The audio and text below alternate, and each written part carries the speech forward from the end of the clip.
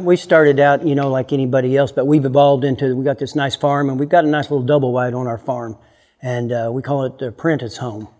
And they come here and stay with us. I pay them a minimum wage here when they first start out, and then give them a raise, you know, accordingly. But we make them practice in the shop and work towards their AFA certification.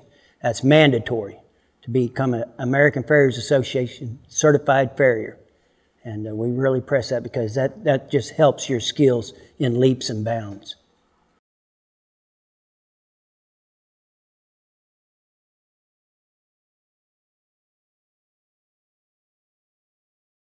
How we help prepare them for that is I furnish them study guides for the written test. And then we have this shop here that we come out and practice in and make shoes and modify shoes and make all the changes you need to make to pass the shoe display, the shoe board. And then to pass the practical, we do have 16 head of horses here besides our 300 or 400 horses in our business that we run. So there's plenty of horses to work on.